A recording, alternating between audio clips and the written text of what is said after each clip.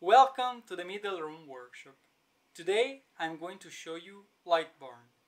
Lightburn is a laser control software, and I'm going to compare it with regular laser control softwares, including the Neje desktop application. Without further ado, let's get into it.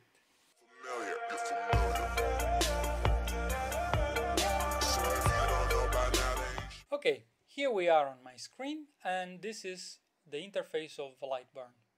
The major differences between the typical softwares, including the Neje desktop application and Lightburn, is the fact that Lightburn combines both the functionality of an editing software as well as a control software. What I mean by that is that with Lightburn you can basically perform simple designs using these simple shapes over here, and also Boolean, which it's active once we have shape in the environment, as well as controlling the machine, so you can send the project directly to your laser cutting and engraving machine. The unicity of the software is its layering system. So Lightburn offers a bunch of different layers that you can see over here with different colors. So you can break down your project into different layers, and then you can assign to each individual layer a different settings for your laser cutting and engraving machine. So that would be the speed, the number of passes, the minimum and the maximum power, and more. So this will enable you to basically send to the machine projects that require both cutting and engraving, as well as cutting and engraving of different type and power, without having to break down your project to export it into multiple parts and then to do the engraving. I'm sure that if you're following my channel, you've seen how we are going about this type of projects, and depending on the nature of the project, this process might get a little bit tedious. I'll open up one project that I've prepared for this tutorial. This is a bracelet with the bending feature over here. So as you can see, we have different colors. Okay, so this was an SVG file which I've then ungrouped, and I've assigned a layer to each part depending on what I wanted the part to be. So as you can see over here, I got my first layer, the green one. You can see they are here in order. I got the mode line. So let me tell you very quickly. Mode, when it's line, it means cutting. When it's fill, it means engraving. When it's fill plus line, it means engraving and then cutting the outline. And then offset fill, I think you can understand that. So basically here I have settled for the different parts different powers. As you can see here, I have a 40% maximum power, then I got a 90% maximum power, and so on and so forth. Now you could go even crazier than these simple settings over here, like speed, power, and pass count, by double clicking on the layer. You saw it opening by accident earlier, and you will basically see here that we have some additional details that we can change. Now these details will also depend on the machine that you are hooking in. So in our specific case, Neje Master 2S Plus, these are the settings that we can basically change. Alright, another interesting feature is that you can hook up a camera, a webcam, so that you can have a look to your engraving machine. So you can see over here, I will now use this jog tool over here. So what the jog tool does, it's basically moving the laser head to the point on the screen.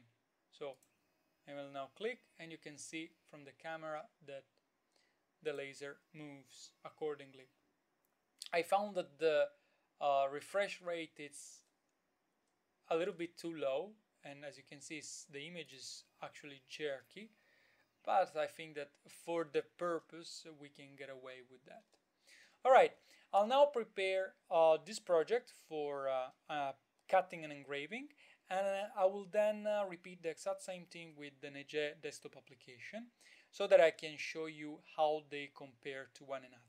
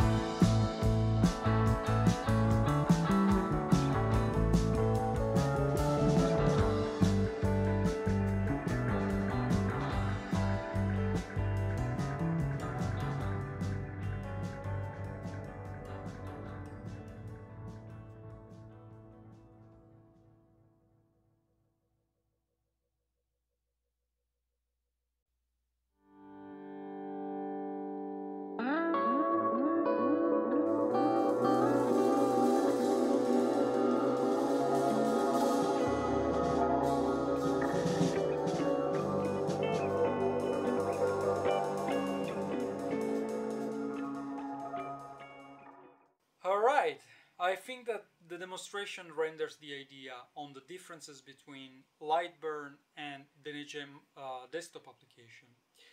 Now clearly we have a great time difference, as the exact same project with the Neje with the Neje desktop application took 3 times as much. But the problem won't be neither that. I mean, you might be having plenty of time. The problem is that, first of all, you will need to break down your project within Inkscape, if Inkscape is the software that you are using for design, into as many parts as many you need to be cut or engraved with different power settings. So in our example, I had 4 different power settings for cutting through, and engraving. And the other thing is the reference point. So you will need to try and to maintain the reference point for all of the parts that you are exporting through the extension in Inkscape. But also the problem remains when you're willing to do scanning type of engrave. That means engraves that are line by line, okay, like the name that we did. So in that case, the only way to do it with the Neje desktop application is to load an image, and then you can basically tweak a little bit of the settings to do that. So, and because an image won't have a reference point, that means that you will then need to align yourself looking at it and try to estimate if the proportion are right.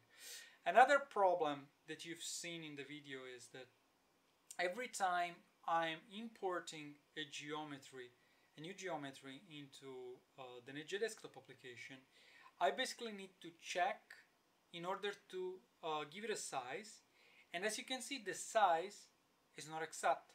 Sometimes it takes 0.1 more, sometimes it takes 0.2 less, and you can see that there are discrepancies. So if your intent is to have something precise, you won't be able to achieve that. While as you've seen in Lightburn, I simply imported the SVG file from Inkscape, which had already dimensions, and I didn't have to do absolutely anything about dimensioning, as everything was ready. And that's pretty much all. I hope you liked the video. If you have any comment, leave them below, and don't forget to subscribe to my channel if you want to see more videos like this one. Ciao for now!